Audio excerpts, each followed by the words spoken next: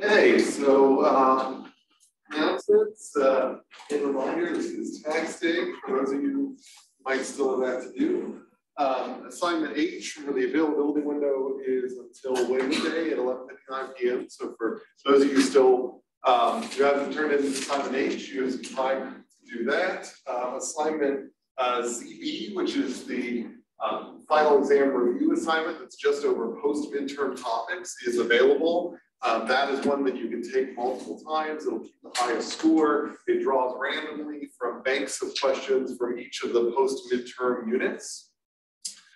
Assignment ZA practice is also available for those of you who want to practice topics from before the midterm. That also draws randomly. The score doesn't count for anything, so you can take it as many times as you'd like. So it's basically a mimic of the thing you took before the midterm. There is one last reading for the class for this upcoming Thursday. It's a short chapter from Walker and Salt on sort of designing systems for sustainability. Otherwise, the way the schedule will go next week is that Tuesday is the final exam review. Wednesday, the projects are due in sort of their digital form uploaded to Canvas. Thursday will be stage one of the final exam. Saturday will be when the peer reviews are due for the final projects. Each one of you will be assigned 3 projects to review. There'll be a little rubric that you click on some numbers for and provide some short feedback. Doesn't have to be very long, but just constructive feedback. And then I believe it is Tuesday, final exam week, when we'll have stage 2. Stage 1 and stage 2 are set up exactly like the midterm 2-stage exam. So same length. So there's length of the midterm and same number of sheets, formula sheets that you have available. Stage 1 is a individual exam. Stage 2 is a group exam. Stage 1 is requires respondents lockdown browser with the camera. Stage 2 is you can sort of free to use, like there's no respondents requirement. Stage 1, all you get is your note sheet. Stage 2, you get sort of everything on Canvas, as well as the any text that I've provided in your course notes, and you can collaborate with anybody who's currently enrolled in the class, just like the midterm. Only other thing is April 24th coming up. As posted on Canvas, there is, for 5 points of reading exercise credit, there is an event, I think 6 p.m. webinar. You have to register to get the Zoom link, and it is a webinar about whether plants are intelligent. So if you look at the physiology of plants, then it's sort of meant for a broad audience. So there's an expert on this, and they'll ask questions about, are plants processing information in sort of an intelligent way that goes beyond just normal physiological functions? Are plants sort of behaving in a way, and can we use things like information to try to quantify how plants go about responding to stimuli from the environment? And then the other thing is course evaluations are available. They will be available until Thursday, April 27th at 11:59 p.m. I don't know why they don't give you through Friday. I think it's because maybe a lot of people maybe give exams, on special periods on Fridays or something. I'm not quite sure, but it's not the whole last week of courses. It's just that Thursday. So I think those are all of the kind of announcements and structures. Any questions on the timeline? Yeah. What's the availability windows for each of the stages? Right. So nominally, stage 1, I'll do Thursday, Friday, Saturday. I guess I could scribble that here. So stage 1, Thursday, Friday, Saturday, and nominally stage 2, I would say at least Monday, Tuesday, Wednesday, but I'm considering and probably will just extend it to do the whole exam week because I don't really need that much time to review those before posting grades. Any other questions? If you I'll see that again in a second. If you do happen to be submitting an honors contract submission for this course, it would be great if you could get it to me the Friday of finals week, so I at least have over the weekend to review. So for the stage 2, the final exam, are we allowed to look at sources from the class, like the readings? Yeah, anything that I've assigned, including readings. So any of the course textbooks, any of the course notes, any of the notes I've provided, any of the notes you've taken. I just don't want you, and I'm sort of trusting you about this. I don't want you to go sort of Googling, so for Wikipedia or Course Hero or anything else like that. So as long as I've provided you the source or it's linked or provided on Canvas, then that's fair game. Or if you've taken notes, that's fair. Anything else? Okay, great. So before we jump into networks, and there is a close connection between the game theory and the network stuff, we didn't quite get through hot dove, and I want to make sure we cover that to sort of clarify things. And that also gives me an opportunity to sort of summarize that, so when we talked about the stag hunt, which is an example of an assurance game, which is, also happens to be a coordination game, but an assurance game, it's a very special type of a coordination game. And the point behind the stag hunt here is that it is better for everyone if more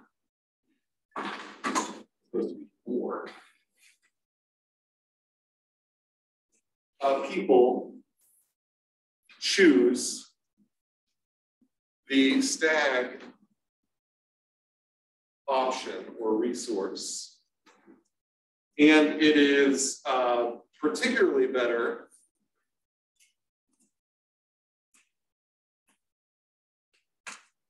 for those who choose stag.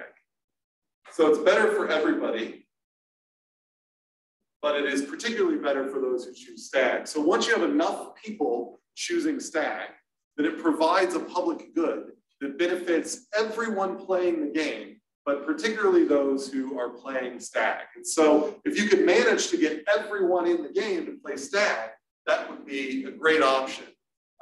But the problem is that because the reward depends on the number of people playing stag, there's always a worry that there will be so many people not playing stag that you'll end up not getting that much of a benefit. You'll pay a cost to go for the stag option, when in the end you could just sit back and be totally fine with the hare option. In fact, you might even be slightly better off if other people are playing stag. So the problem is that you have no assurance.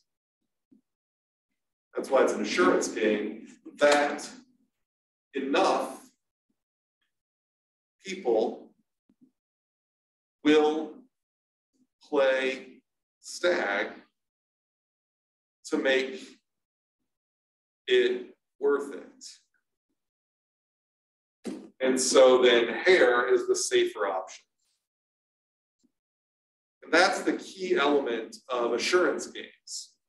And so, this maps to public good problems. And so, like, you can think like public radio, maybe,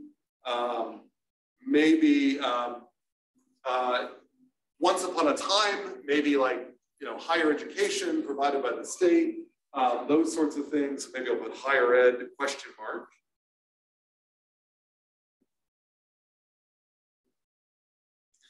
Et cetera. So the idea here is that in public goods, you can't provide a public good without some people contributing. So somebody in society has to pay for the public good. Once enough people have paid for the public good, everyone in society gets some benefit. So society would benefit if everyone contributed to the public good. But if people have the option to contribute or not contribute to the public good, then you're always going to get some large section of people who just decide not to contribute to the public good, and because they might be okay without it, and any sort of side benefits, any extra positive externalities are just kind of icing on the cake. So, I should also mention, this is where you get extreme positive externalities. So one way, what's one way we can get everyone paying for public goods? Anybody has a guess at that? which relates to today.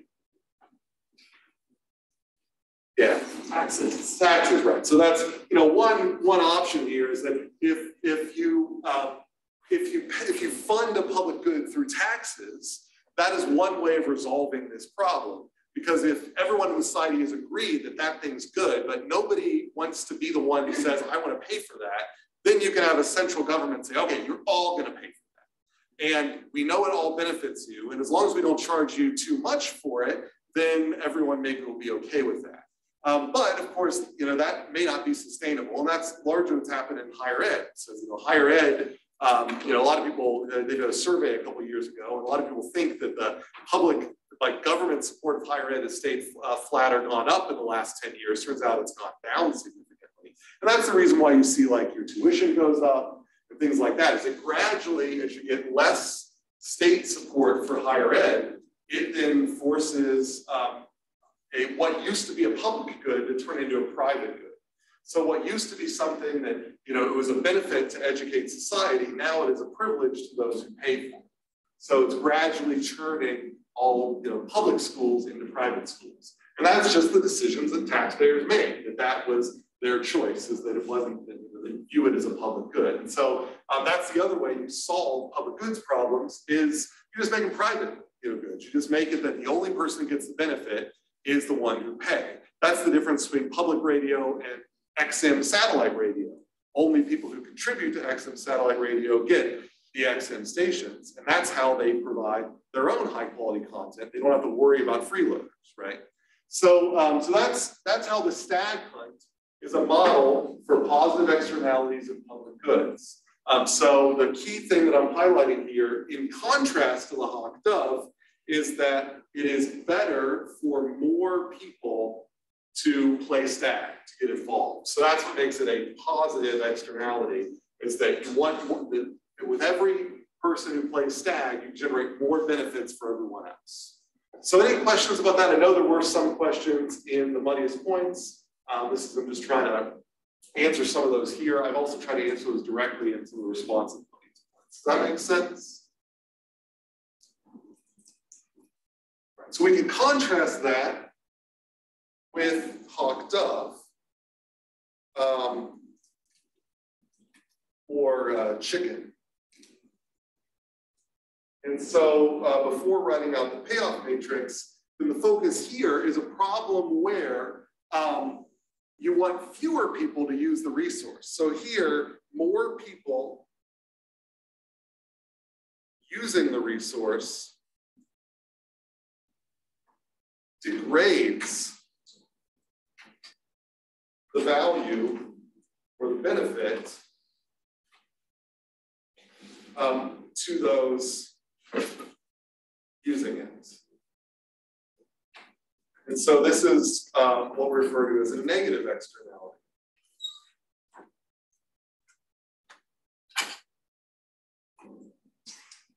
And so the core problem is that each individual wants the benefit, but benefit degrades with more individuals. So some have to sit it out, to not use the resource, so others can benefit. But of course, that's not going to happen naturally. So this will end up capturing the tragedy of the commons.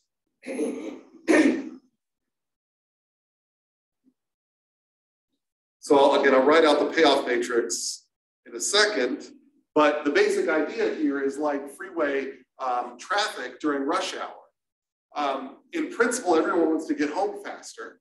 And so everybody wants to use the freeway. That's the hawk solution. That's the aggressive solution. But if everyone uses the freeway, it creates so much congestion that the freeway becomes as slow or slower than the side streets. So really, in order for the freeway to provide benefit, You need some people to elect to take the side streets, knowing that they're going to get home slower than those who got the benefit of the freeway. So we don't have a good way of deciding who gets to benefit from the freeway and who doesn't. And so because there's no way of saying you get the benefit and you don't, then everybody's going to try to benefit. And that creates this tragedy where the more people using the freeway, the less benefit those people using the freeway get. And you end up degrading the whole freeway. You may as well not even have a freeway, just have side streets. And that's the tragedy of the commons. And that's captured by the hawk-dove game. And so the hawk-dove is usually written out.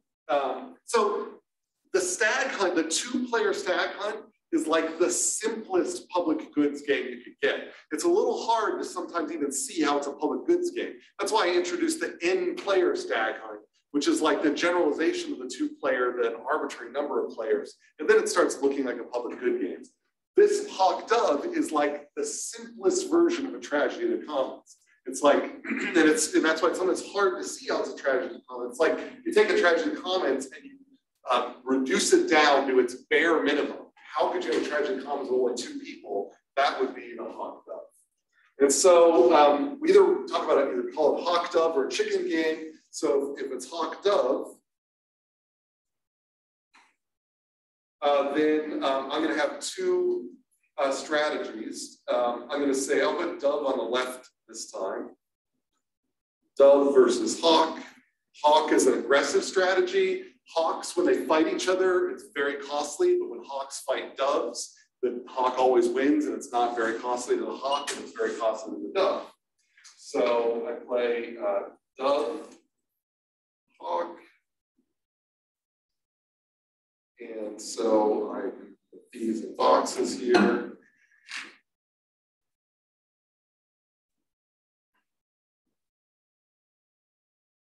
And so the idea here is that if two doves play each other, that's like side street, they both tie in this competitive. So hawk chicken, this is a more competitive interaction. So when two doves play each other, they both tie, that's what T is. When a hawk plays a dove, the dove loses and the hawk wins. Similarly, when a dove plays a hawk in the other direction, the hawk wins and the dove loses. When two hawks play each other, then you can think of it as an escalated fight where the cost of the fight will be greater than the benefits. So I'm going to list that as an X. And so in general, we have that it's better to win than it is to tie, but it's better to tie than it is to lose. And it's better to lose as a dove than lose as a hawk. So that's something I'll maybe put here. Better to lose as dove than lose as hawk. So you would much rather be a dove playing a hawk than a hawk playing a hawk. So, but you'd much rather be a hawk playing a dove than a dove playing a dove. And so one way we can set this up, if it's helpful to sort of imagine, a situation here, imagine that you had a resource with value V that you're fighting over. So if two doves fight over that resource, they get to split it. So in that case, well, I'm going to say also right here that the cost of hawk fight is C, which we're going to say is greater than V. So then if two doves fight and tie, they get to split the resource, V divided by 2. If a dove plays a hawk, then the dove loses the resource completely, so L is equal to 0. But the hawk gets all of it, W is equal to V. But if a hawk plays another hawk, then in that case, they both pay a cost, and that cost will end up dwarfing the resource. And so we could say that the cost here, I'll say that X is equal to, I'll say C minus V divided by 2.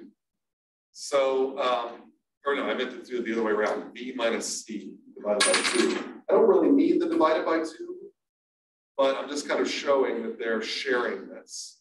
So remember that, the cost is greater than the value of the resource. So this is going to mean that X is less than 0. It's negative. And so this little scenario here sets up the hawk-dove game. This is, I think, the typical way when biologists teach the hawk-dove in terms of evolutionary biology and the evolution of aggressive strategies and things. This is sort of the framing they use. This is a little bit more generic framing, and that's the mapping between the two. And so, so does that make sense, that sort of framework there? So if we are both doves, we split the resource. If we happen to play a hawk, you get 0. So if we want to cast this in terms of the freeway scenario, if I can manage to get you to take the side streets and I take the freeway, I get all the value of the freeway. You get none of the value of the freeway. In fact, and then you get criticized by whoever's waiting at home for you because you didn't take the freeway. So you actually get nothing out of it in this situation. But the person you let in the freeway, they get home on time and gets all the value. If we both take the side streets, then there's no, we both get home at a decent time and nobody complains that their neighbor got home sooner than them. So they get to split sort of the value there. But if we both decide to take the highway, then it's so costly because of the negative externality. Like me going on the highway creates congestion for you. And that means that both of us are in gridlock or in deadlock. And so we get getting stuck there and it takes even longer to get home. And that's how we end up getting negative there. So that's how the hawk-dove models this kind of tragedy of the commons. Is that clear? The other framing that people use is the chicken framing, where it's basically the same thing. And so I won't write out the whole matrix here, but instead of dove, it's swerve.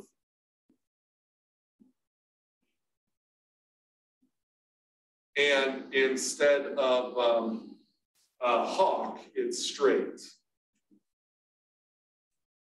So it's a little bit, mixing some things here. It's another car metaphor. But, so, familiar with the game of chicken, you've got two individuals, who are driving toward each other, and they can either go straight or they can swerve. So there's the swerve and there's the straight option. And so if they both go straight, they get a collision, very bad. If they both swerve, they both look bad. But at least they live. So that's a tie. And if one goes straight and the other one swerves, one who goes straight looks best, they win the outcome, and the one who swerves loses the outcome. So, but it's otherwise the same payoff matrix as this hawk. Any questions about that? Yeah. So if, and I'm just using the highway example because that one sort of made sense to me, but if the best option is for everyone to use the side streets, right? Because well, so that's the kind of interesting thing. So this is an anti-coordination game. So if you actually go through the math here, the Nash equilibria are these here. So there are, I'll mention this as an anti-coordination game.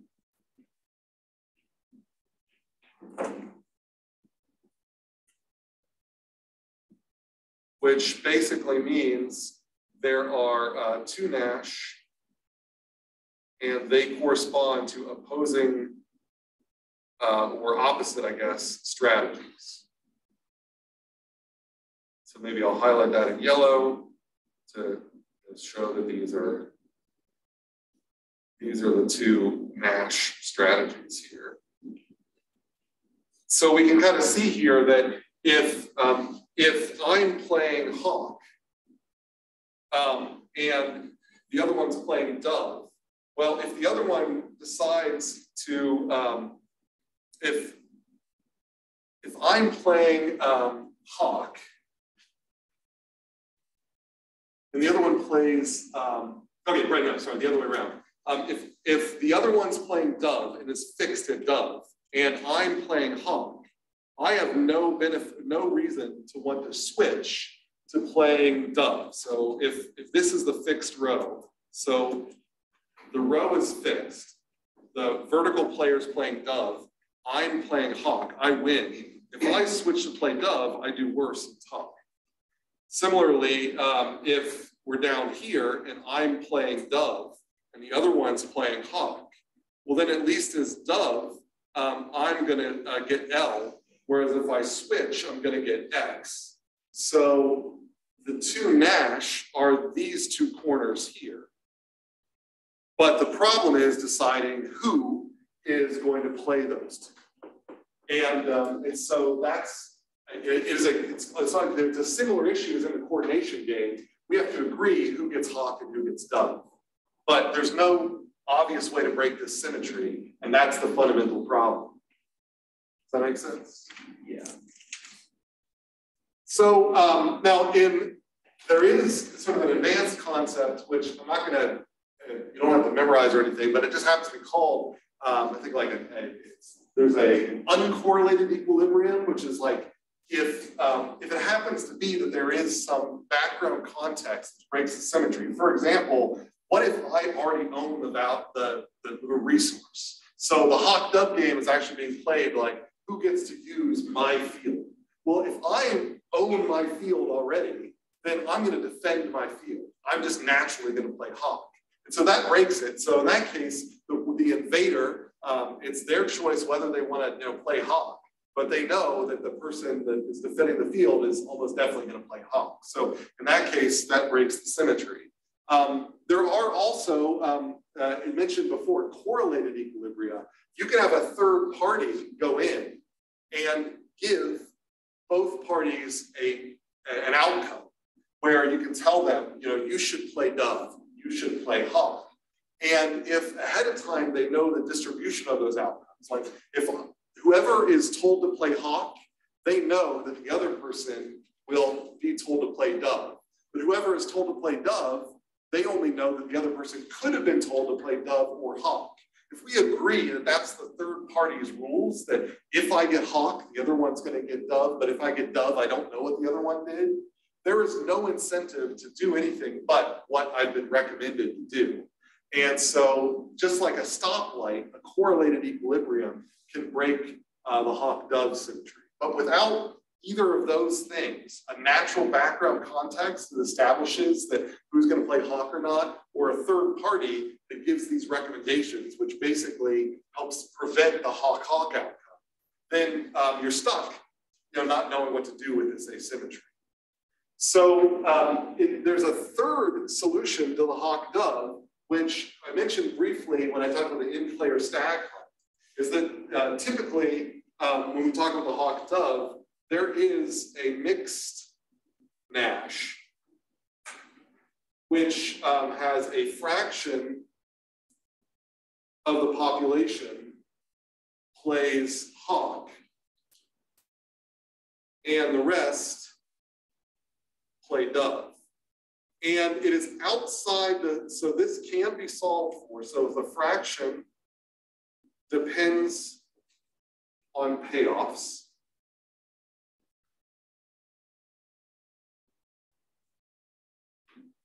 and this, can be solved for, but it's outside the scope of this class. It's more mathematical. So if you're ever interested in taking a course on game theory or optimization, you might go through this. But for this class, I just want you to know that there is a mixed solution.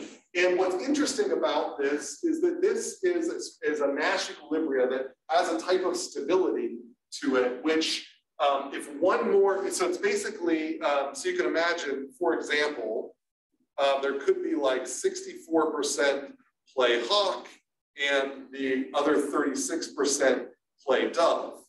And so you can imagine that you get random draws from a population. You and you, let's have you fight. And if you play hawk, you play dove, you know, that's what the outcome is going to be. If you get slightly more hawks in the population, it becomes too costly to be a hawk because you will, just by chance, just by this demographics here, get into too many fights with a hawk to make it worth it to be a hawk. And so it actually becomes then better for whoever the hawk was to die out and a new dove to come in. Likewise, if there are too few hawks, it becomes really beneficial for a new hawk to come into the population because since there are too few hawks, hardly anybody is playing a hawk-hawk strategy, and there's a bunch of doves and you can just mow down. So, so that's kind of the interesting thing about this mixed strategy, which is how in nature, it seems like this sort of describes aggressive, like the sort of balance between, like imagine the gene for aggression. How many people in the population are going to get the aggressive allele? How many people are going to get the passive allele? Well, that could be described by this. And the population genetics that would come out of that would end up suggesting that you get a certain fraction would get aggressive, a certain fraction would get passive, and it would be frequency dependent. And so if you tried to perturb that, so if there were a sudden influx of a much more passive or a sudden influx of a much more aggressive, after a short amount of time, in a few generations, it would go back to this equilibrium strategy. So that's sort of the more realistic outcome of hawk-dove games is you get fractions of individuals. And that actually kind of makes sense even in the highway example, is that in reality, you don't get you know, everyone trying to use the highway. You do get some people who just say, I'm going to take the side streets. I don't like to drive on the highway anyway. It's too congested. And then you get other people that really want to drive on the highway. And so if you were to sort of say, what is your natural preference, driving the highway or the side streets? If we were to analyze that fraction, there's a good chance that it would be described by the outcome of a hawk-dove game if you got the payoffs just right. So does that make sense? This idea that you can have a mixed Nash where it's actually best for the population, or in other words, if you don't like to think of it in population, you can think of this as you can either think of it as population or probability an individual chooses the aggressive strategy hawk. So you could either say there's 64% of people always go on the highway, or you could say everyone in the population, for each individual, 64% of the time they choose to take the highway, and the other 36% of the time they choose to take the side streets. And so you can either view mixed equilibria as like a randomness in each individual, or you can view it as a mixture across a population of pure strategies. How we interpret, it's two ways to interpret mixed actions. So questions about that, about potential outcomes of these externalities, these negative externalities. So the hawk-dove example of where the more people using the resource is worse for everyone. The stag hunt is an example of more people using the resource being better for everyone. And so one's a coordination game where everybody needs to be doing the same thing. That's the Nash. The other one's an anti-coordination game where it's better, where it's more beneficial for each individual if someone else. So I guess that's really what you say about the Nash. The Nash in the hawk-dove is it's better for me if you do something else. In the stag hunt, it's better for me if you also play the stag. So the Nash in the stag hunt is we should do the same thing. The Nash in the hawk-dove is we should be doing different things. Yeah. What's the risk in playing stag in like a public goods problem, like public radio? Like what's the? Well, the risk in the public radio thing is I might donate to public radio, and if not enough people donate, the radio station goes off the air. Just a loss. That's right. Yeah. All right, any other comments on that sort of thing? I wanted to make sure we got through that. I wanted to make sure we saw that externalities are really important. When you get down to these simple models, of social behavior, understanding externalities is super, super important. And that, the reason I structured this right in front of the networks unit is that when economists talk about externalities, they have another term for that. So externalities to economists are sometimes called network effects.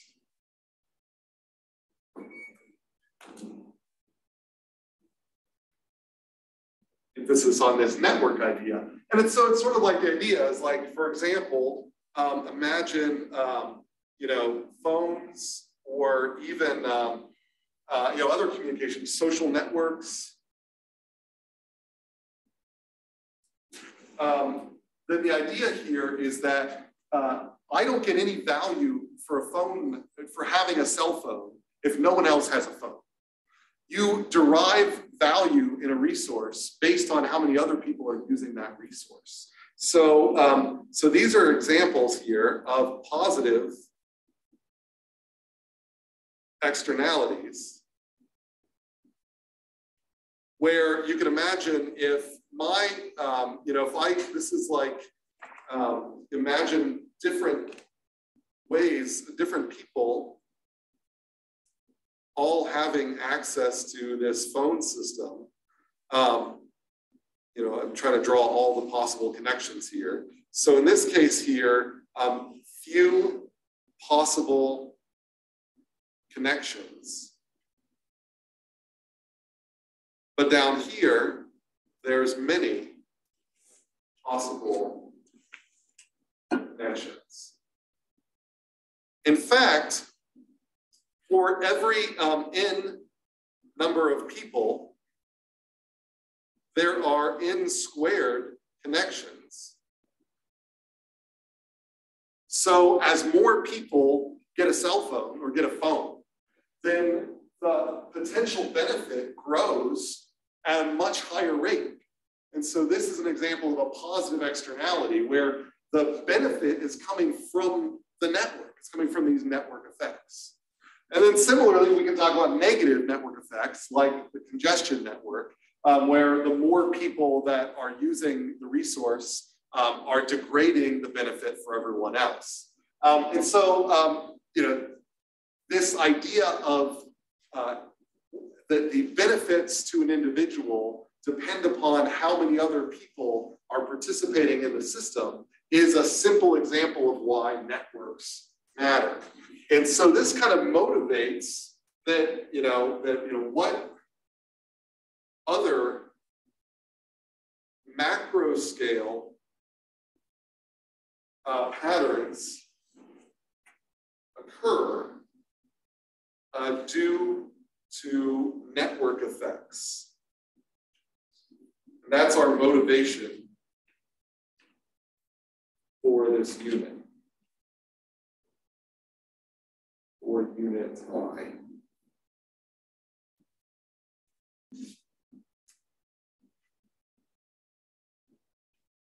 All right.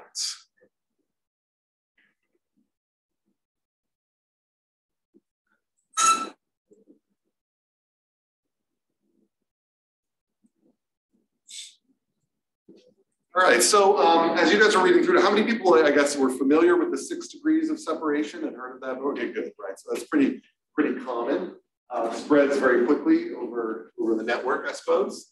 So any observations or specific questions that sort of came up? Or I saw some people were sort of discouraged by the fact that Milgram's original experiment on 6 degrees of separation ended up being kind of problematic. It had a lot of ascertainment bias, but there are some other sort of interesting observations I saw in perusal. Any comments or questions from the 2 chapters that I want to make sure we get to before we make sure that everybody's got definitions of the networks, fundamentals?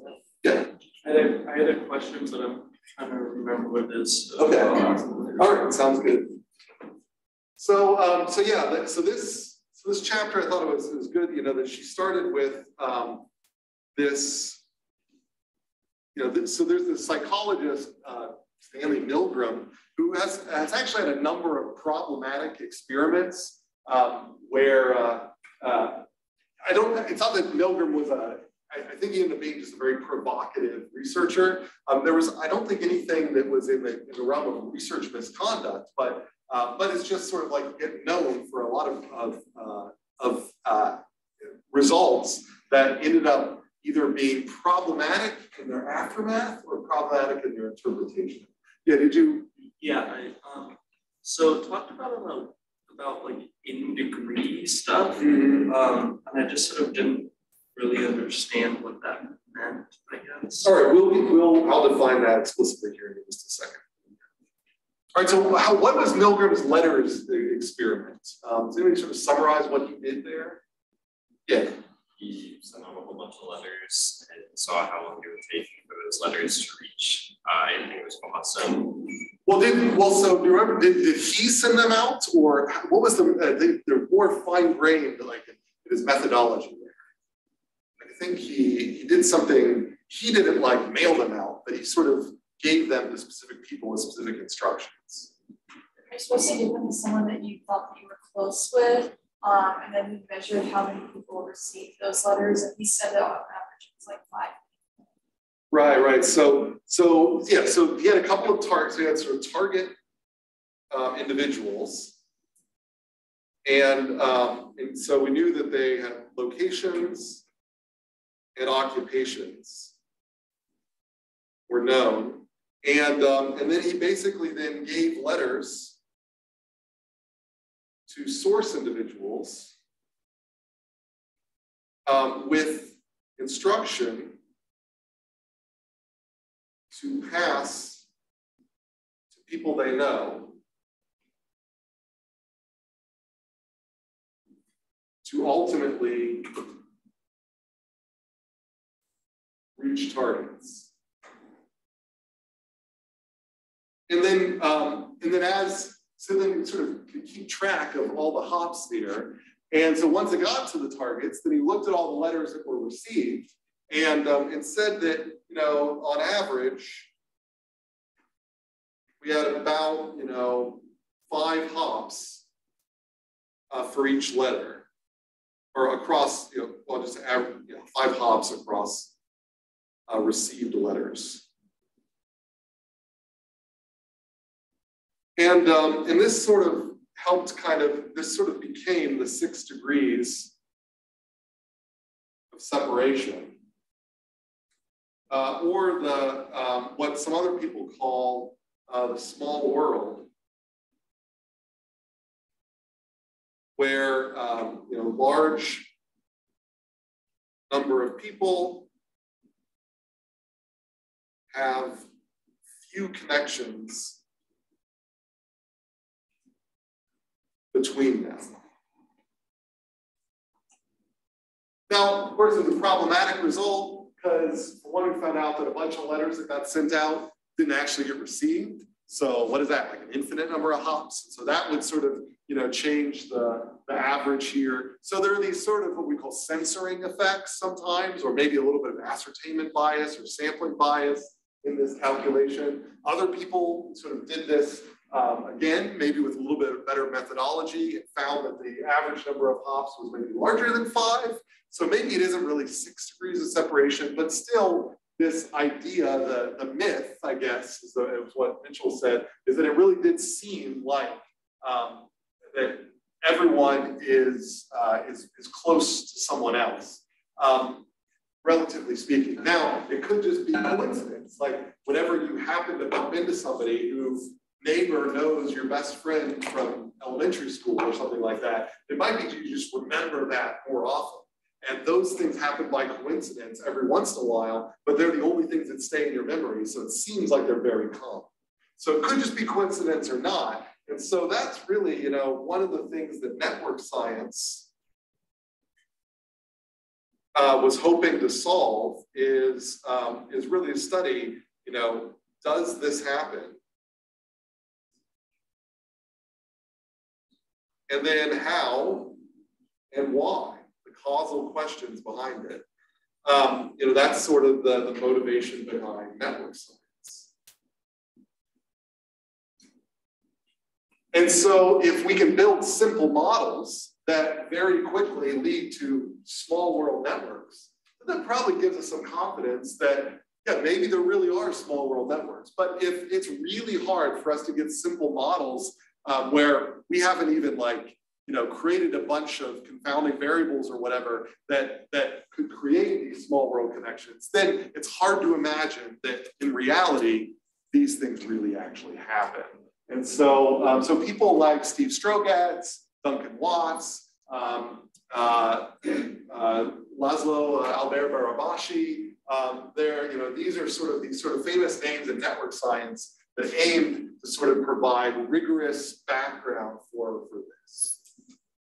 And so, network science or network thinking is based on primarily graph theory, an area of mathematics, plus a bunch of other useful tools like statistics and some other things.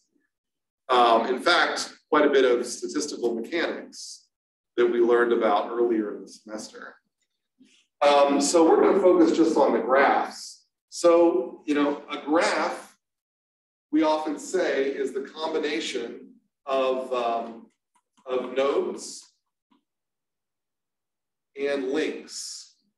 And sometimes we call the nodes vertices or vertices, and edges. Those are just sort of synonyms. And so, a node is just anything that shows up in the graph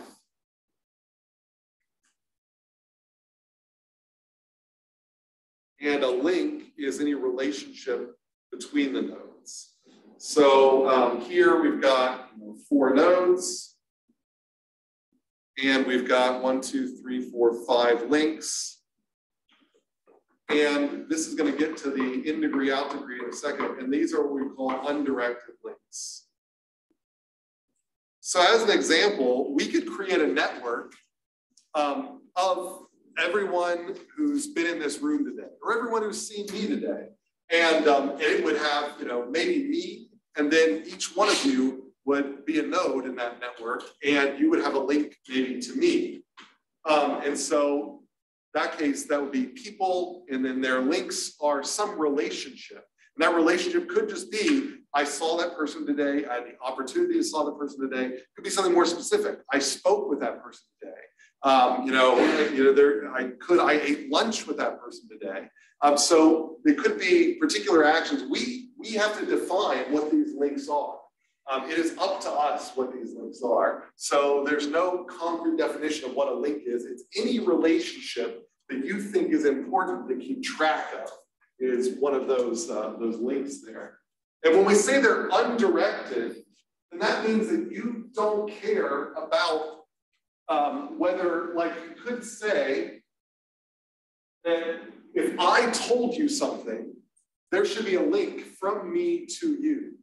If you told me something, there should be a link from you to me.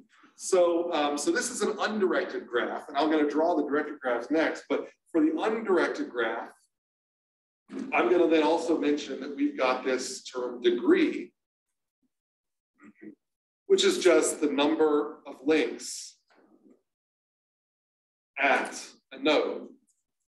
And so, A has got a degree of 2, B has got a degree of 3, C has got a degree of 2, and D has got a degree of 3. And so this is for the undirected symmetric link case where we don't care about where, how the relationship happened, A to B, B to A. We'll get to that in just a second, but we just care that there was a relationship.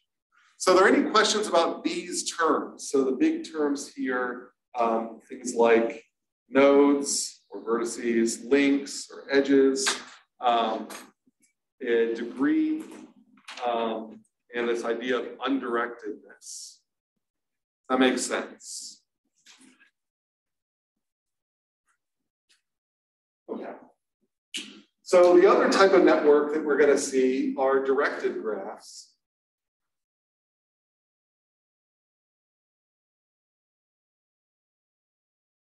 And this would just say, links have direction. So you can have a similar network as before that I drew, but you might have that A, circles around it. A might have a link to B, and B might have a link back to A, but B might only have an outward link to D and not the other way around. C might have a link to D, and C might have a link to B. And so each one of these might say that, like, A shared info with B. B shared info with A. And so that's the reason why you've got, so I can highlight, A shared info with B, that's this one. B shared info with A, that's this one. And so now we've got directionality in the relationships. And so this is what I mean by a directed graph. So now that we've got links that are different, we need degrees that are different. And so that's when we define an in degree, which is number of incoming links. And then out degree is number of outgoing links. And so for this example here, if I said like A, B, C, and D, I can list their in degree maybe down this column and their out degree maybe down this column. And so for A, I see it's got one incoming link from B. It's got one outgoing link to B. B has got two incoming links. Correct me if I'm wrong. B has got two outgoing links. C has got two outgoing links and no incoming links. And D has got two incoming links and no outgoing links. And that's in degree and out degree. So any questions about that? Does that help with your question earlier? So later in the chapter, they talk about web pages. And so we can talk about one web page links to another web page, but the other one doesn't link back to it. So like, a bunch of faculty web pages might link to ASU, but ASU doesn't necessarily link back to them. So if you link to another web page, maybe that's an outlink from one web page to another. And so you might have some web pages will have a lot of incoming links and very few outgoing links. So very popular web pages will have a lot of incoming links and no outgoing links. And maybe not so popular pages will only have outgoing links and no incoming links. So directionality can really matter depending on what type of network we're looking at. Yeah. So in that case, I don't really understand why, when they included the example of Google, why Google decided to only focus on the incoming links as opposed to the out. Wouldn't it be more beneficial to do both? And now I'd say when you search on Google now, things are a lot more complicated, but the original PageRank algorithm was as Mitchell described, and it was a little bit of a hunch. So has anybody used a search engine before Google? I'll show you mine. So before Google, there were a lot of other search engines, and they all were not that great. So there's Alta Vista, Yahoo, there's a bunch of others that whatever you search, it's kind of like Mitchell was saying, is that if you typed in text, they basically would show you all the pages that showed that text. And they would come up with some way to sort them, like if that text occurred more than once or whatever, then, but they just weren't very good at sorting. So when people like Larry Page and so on, certainly Brand came up with, is they said, we need a new way to differentiate between popular pages and non-popular pages. And on a hunch, they said, it seems like pages that are very relevant, so we can just cut to Google PageRank here. Just mention it now. Is that there was a hunch that popular relevant pages would always have many more incoming links in degree than other search results, other matching results. And it just was a hunch, a hypothesis to be tested, really, that really the hypothesis there is that in degree, or popularity is sort of determines in degree. And if that's the case, then the experiment to test that hypothesis was that, well, if we build a search engine where people search for things and we sort them by in degree, then the best results are going to come out of that search engine relative to another search engine that uses some other scheme. That's what happened. That's why Google became dominant. So it could have turned out the other way. And that's something that towards the end of this chapter is that Mitchell mentions that, and we'll define this here in a second, but this works sort of because the web is a scale-free network, which we'll define here in just a second. So if the web were some other type of network, where everyone linked to everyone else, like if it was like an internal, like an intranet or something like that, where there were very few pages that were kind of like every page was sort of similarly used and they all like linked to it, or some weird sort of thing where like there's always a table of contents on the left-hand side, and so every page always links to every other page. In that weird case, we're like searching through a book. If every page of your digital book links to every other page, this would be a terrible strategy because every page has the same number of inlinks. That's not how the web works. In the web, it just tends to be that really good pages get a lot of people linking.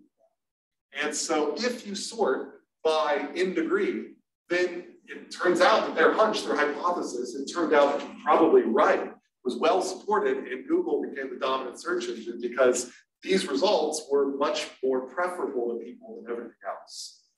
I mean, it was like a night and day difference when, and then other search engines tried to innovate as well, but then it was a successful rich get richer, like Bing and the rest of them, even though they might have used a similar PageRank, Google had the biggest database and they knew how to do this well and the quickest and so on. And that's why Google has continued to be dominant because no one else really has figured out a better way to do search just yet. I'm not saying they won't, maybe they will. I mean, fundamentally, we're changing the way we're using the internet. Now we have apps for the web and so on and so forth. But at least while the web becomes such a huge source of information, this hunch seems to pay off. And it still is very influential in the way results are ranked, aside from advertising.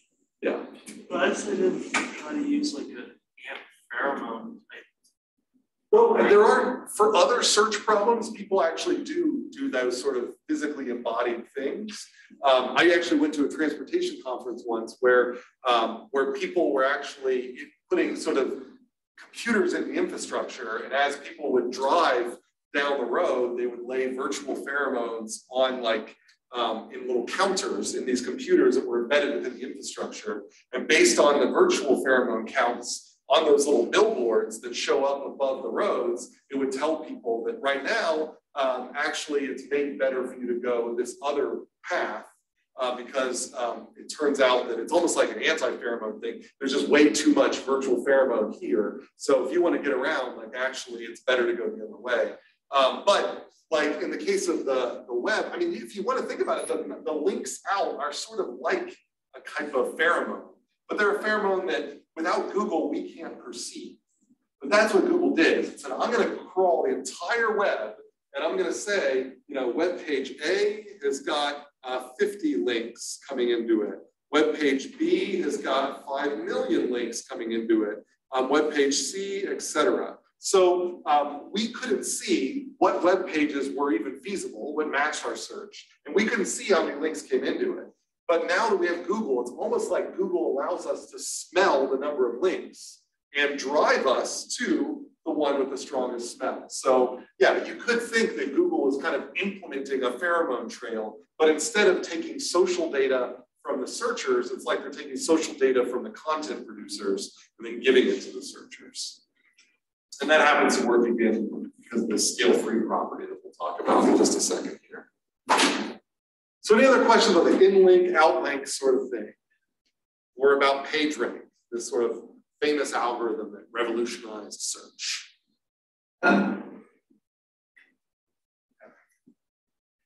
Yeah, so since we talked about, the two other kind of big network things we need to make sure that we know about is that there is this property on networks called clustering. Did anybody remember roughly what a cluster was? If you have a good basic definition.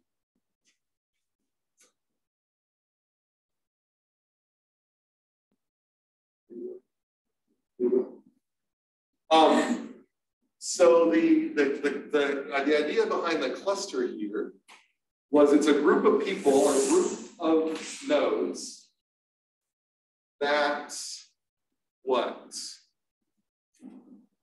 special about the individuals in this subset of nodes? Yeah. Linked with other nodes in the cluster. Yeah, they're primarily linked with other nodes in the cluster. So primarily linked to other cluster nodes. So it's there is if you ever download a data set that you have to analyze for social network analysis, you're going to find a bunch of tools that it will that any statistical tool that knows how to deal with network data will give you. And one of them allows you to calculate something called a clustering coefficient. And this is how you calculate this outside the scope of this class. It doesn't really matter. But the big point here is that it basically, if it's high, then most links are within cluster. And if it's low, then there are few links within, candidate cluster. So it's not a cluster if it's low. So basically, I can go through a social network and I can say, are these people over here a cluster? Like I might hypothetically, I want to test a hypothesis that that everyone in the same cohort who started in ASU and the School of Sustainability the same year tend to be those who take classes together. So I could build a network of who takes classes together. And I could test that. I'm going to isolate all the nodes that started the same semester and see if they tend to take classes together. And if they have a high clustering coefficient, then I know that those are a cluster that stay together. But if they have a low clustering coefficient, I've kind of rejected my hypothesis. And then I might have to then say, well, then what's the other thing that could explain how these clusters might form? So it's a way we can measure kind of these clusters. So that's a term you should know, what we mean by clustering. The sort of the highest cluster, so the sort of like the most clustery cluster is called a clique. So the most clustery, that's most clustery cluster is a clique, which is like where it's just a module where they only talk to each other. They don't really talk anyway. All right, so those are some good terms to know. The other important thing we need to know about is the degree distribution.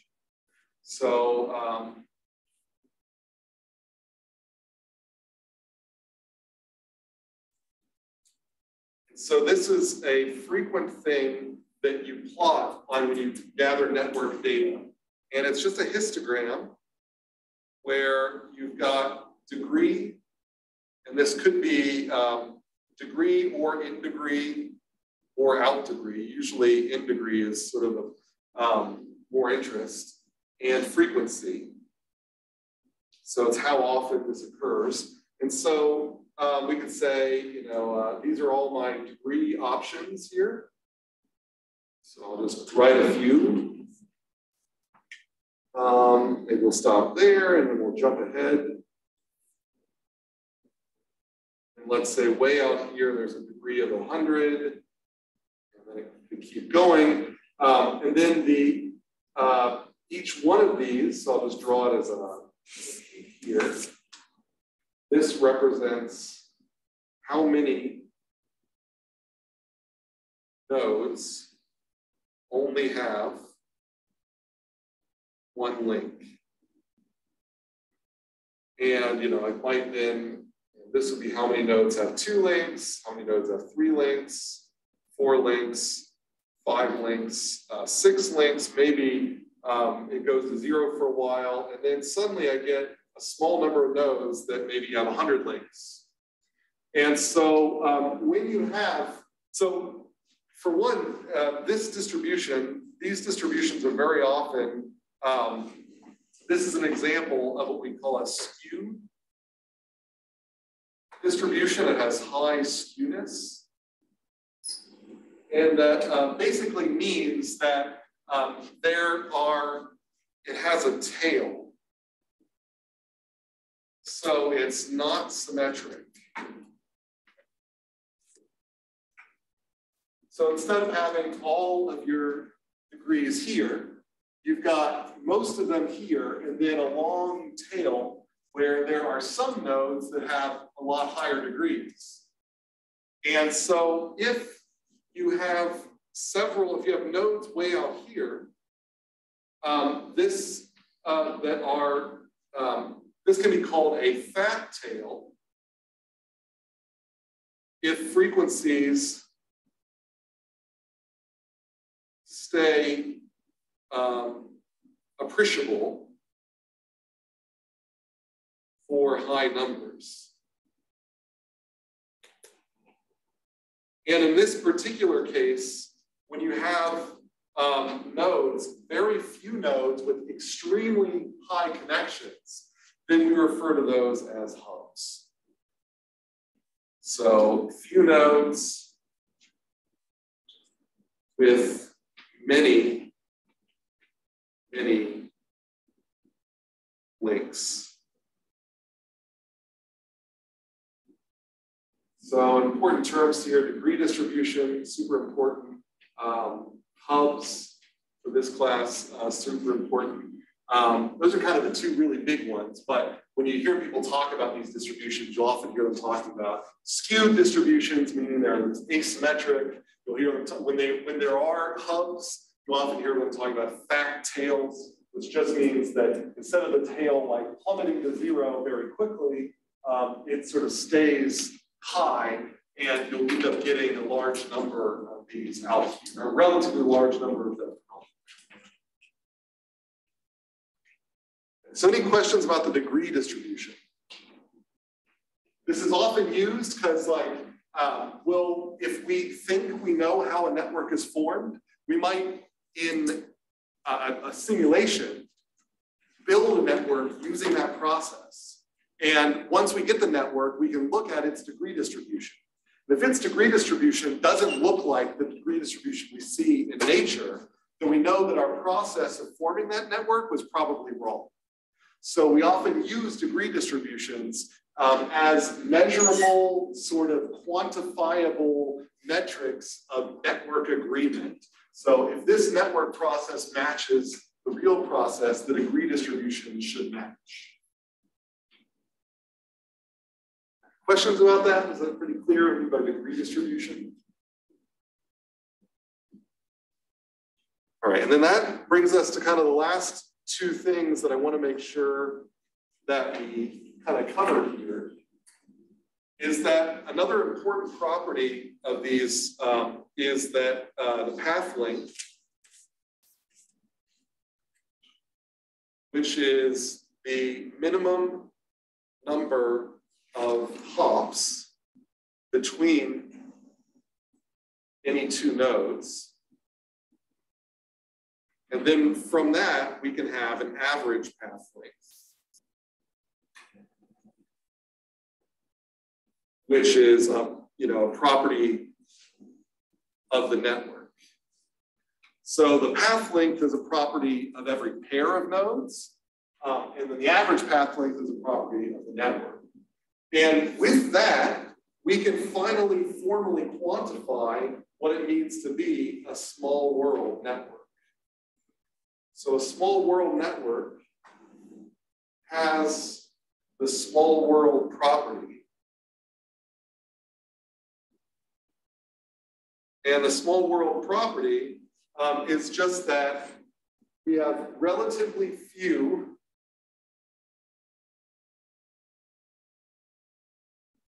long distance connections, but a small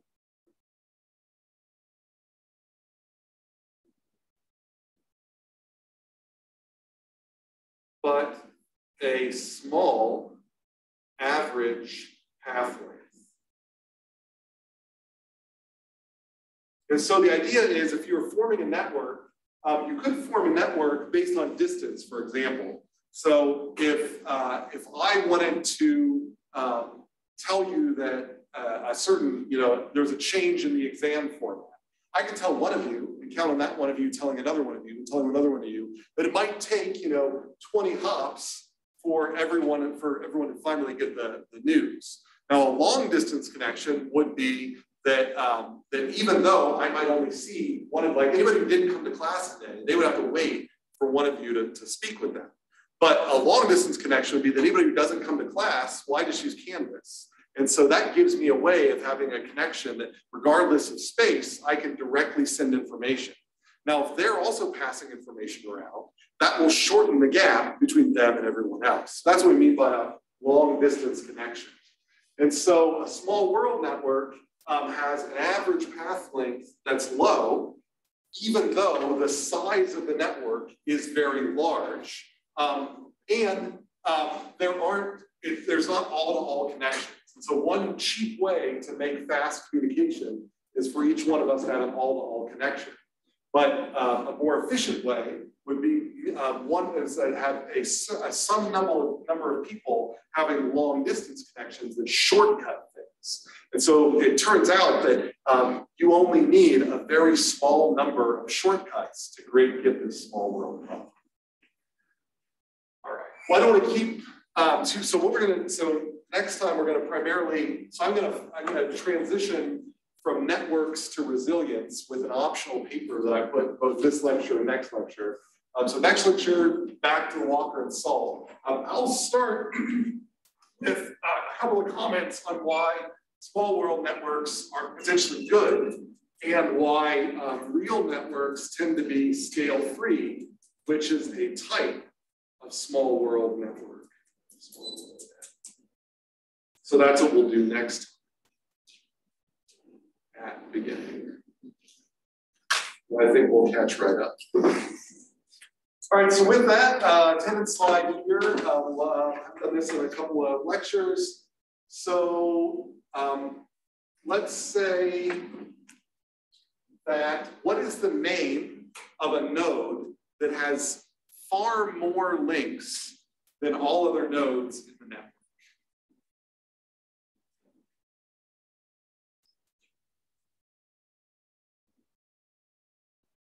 Name of a node that has far more links than other nodes in the network.